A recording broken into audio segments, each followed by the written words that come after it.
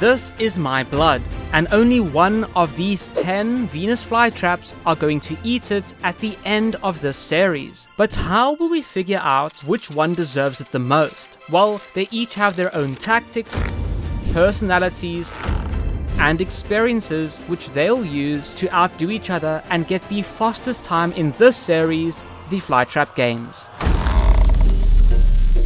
Yet, there is something deadlier than a flytrap in this garden. Wasps. They've stolen flies right out of the flytrap's mouths, and they've also become the flytrap's catchers. Yet, despite this, they aren't the most difficult or rarest bugs to catch. And while watching Sharktooth catch one of these hull spawn is great, there's something much quicker, rarer, and more difficult to catch that Sharktooth knows all about. And while that wasp gave him 10 bonus points last episode, he'll never forget his first ever catch of the competition, which gave him a massive 14 bonus points. 14 bonus points that, if he got again, could easily make him one of the finalists for my blood next episode. Yet, there's always a risk when going up against the black fly. Seeing as it is the most difficult bug to catch, the chance that he gets the 3-minute penalty from missing is much higher. A penalty that means he might never be able to taste that drop of blood and find out if he really is 0.001% shark like he claims to be. Yet, he does have some interesting strategies. He's let this fly move into one of his other traps, which might be a mistake. It's possible that he's using the make the fly feel safe strategy, which could work well for this agile fly, yet this also means his average catch time will go up. Yet, that's the risk you've got to take when catching the rarest bug in the competition. Oh damn, that strategy nearly worked. It's like he hesitated, which gave the fly just enough time to get between his teeth and jump out before he could even close. This is a major hit to his position on the leaderboard. Unless his catch next episode breaks records, he's pretty much out of the running for the prize. Now, it might be true that if he had longer teeth, this fly would have got caught. But as Dracula proved last episode, short teeth isn't a bad thing. And if anything, he's shown that he's taking this competition very seriously. So seriously, in fact, that he is currently in first position with such a good time that his bonus points have given him credit. And honestly, seeing as he is so mysterious and that no one knows anything about him, it's concerning to think about what a flytrap called Dracula would do with my blood.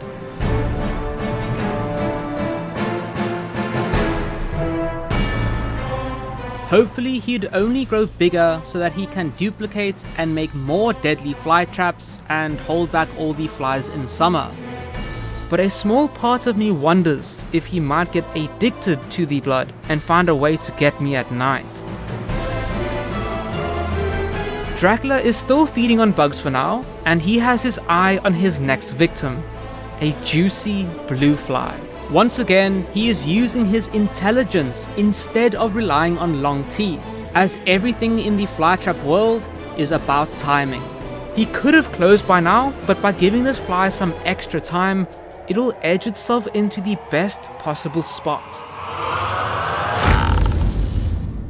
He is always so composed when he catches his prey.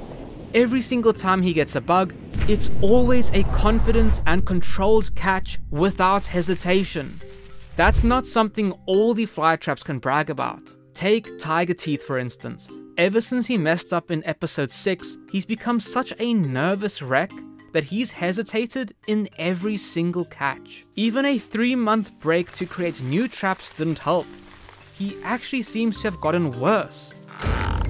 Now, it could be from inexperience, or it could be because he feels like he isn't useful anymore, as the Wasp War is over. Regardless, he's just not doing well. In fact, it's so bad that Peaches, The only plant doing worse than him could actually overtake him if she ends up catching something.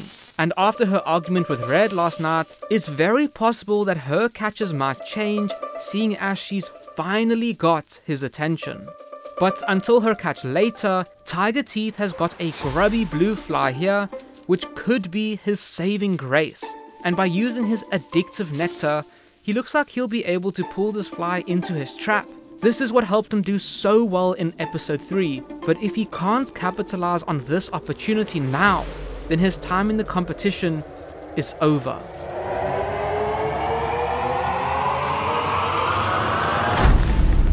Once again, this isn't a surprise. This is just pure hesitation.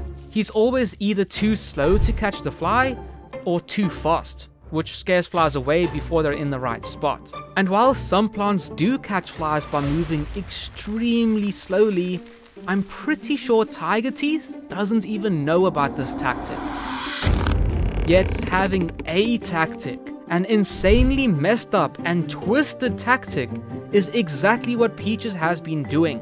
She's fooled everyone into thinking that she's just a helpless plant joining the competition to support her friend, Red. Yet, as it turns out, she's missed all of her catches on purpose to get Red's attention. And it has worked perfectly up until last episode.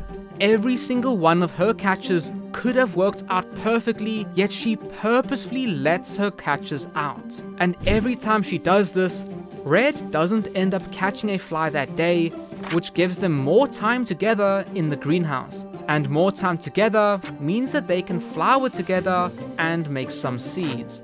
All of this without Red even knowing until last episode. What's more surprising, however, is that Red doesn't even mind making seed with her. He's just upset that she has missed every single catch on purpose, which means she might have a new tactic today in her last catch of the Flytrap games. Now, seeing as she has secretly been growing 13 babies over the past few months, while pretending to be sick, she has traps everywhere. So the only one that will count for her today is the one in the middle. And after Red argued that she can't lose to a cultivar, not only is she attracting a ton of flies here, but she might pull off a Dracula level catch. Remember, this catch doesn't count, but every time she has caught a fly like this, she has let it escape. This just shows what getting some attention can do to a fly trap.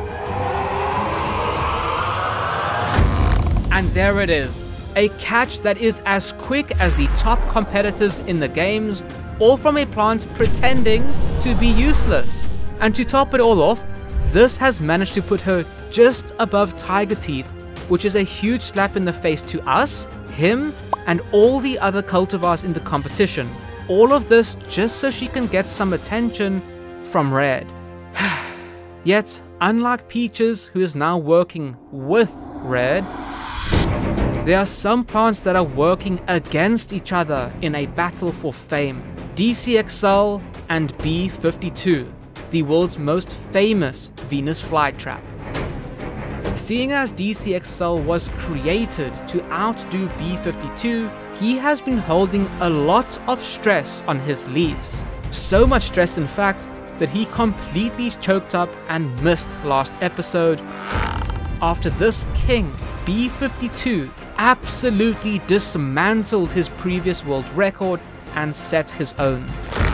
And on top of setting a new world record, B52 improved his score so much that he even pulled himself within 5 seconds of overtaking DCXL, all from one catch. And seeing as they're now pretty even, our baby B52 is feeling so confident that he's taking on a giant blue fly that's nearly bigger than his traps.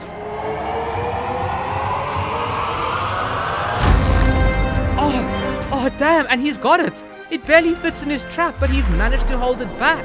He's just proving his worth here by making it impossible for DCXL to catch him. Bear in mind that B52 is literally still a baby plant, and if he's catching flies like this, he's going to be a monster when he gets bigger. And seeing as DCXL is also a baby who should have traps rivaling the size of B-52's when he gets older, one can only imagine what their greenhouse is going to look like when summer comes around. Yet this doesn't answer the question of which one is better. Although DCXL is falling behind, B-52 still has one more catch to go, which could move him below DCXL if he performs badly next episode. And if DCXL gets a really good time today, in his last ever catch, then he could pull ahead and claim the title of the king of the Flytraps. This is one of the few times the skeleton of a catch is being used as part of a strategy in this series. We usually see it on our shorts channel, but having the skeleton in a trap attracts other predators who think they found an easy meal. But an interesting fact that isn't really spoken about is that flies like to clump together. That's why they generally eat poop together instead of all alone. Oh, he caught the fly backwards! This is such an interesting tactic, as usually flies focus on the traps or the nectar. But this is probably the first time a fly has got caught because he wasn't interested in the trap. Now this catch has moved DCXL into 6th position, so one can only wonder if B-52 will double down for the prize or relax in the final episode, which is already out and on screen.